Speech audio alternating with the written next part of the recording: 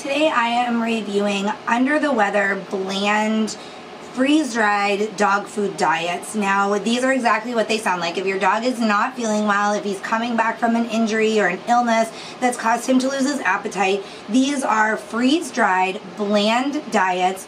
All you have to do is mix this freeze-dried dog food with boiling water. It's a 1-to-1 ratio, so if you're feeding 1 cup of this food, you'd mix 1 cup of the food with 1 cup of hot water, and you let it cool and serve it to your pet. Now, these are full of electrolytes for hydration.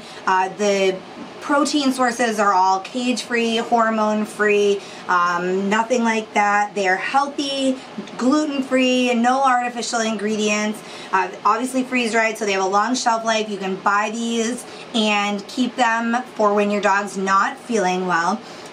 It soothes the digestive tracts and helps get your dog back into his normal dietary routine. So these are not to be used long-term by any means, 2-3 days tops, just until your dog is back to normal and he can eat his regular diet again. So they come in 6 different varieties. If you want information on the different varieties, the ingredients in each, check out the link below this video. It will take you to my detailed written review, which has all of that in it. This is the hamburg, rice, and sweet potato recipe. I just wanted to show you what it looks like. You can see the ingredients here, the little pieces of freeze-dried hamburg, the white rice, the small chunks of sweet potato. Once you rehydrate these ingredients with the hot water, they will soften up and turn into a great diet for your pet.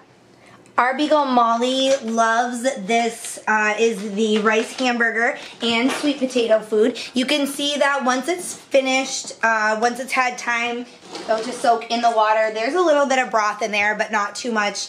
The dehydrated food soaks in the water and really becomes a nice, moist, easy to digest meal. All the ingredients are raised or grown in the US. The animal protein has no antibiotics or hormones. It's actually manufactured right in Vermont. I live in Maine, so that's kind of cool for me to know that it's made here in New England.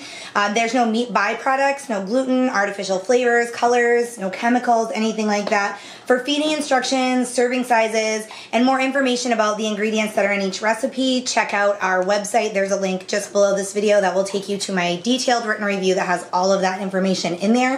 Thanks for watching this video review.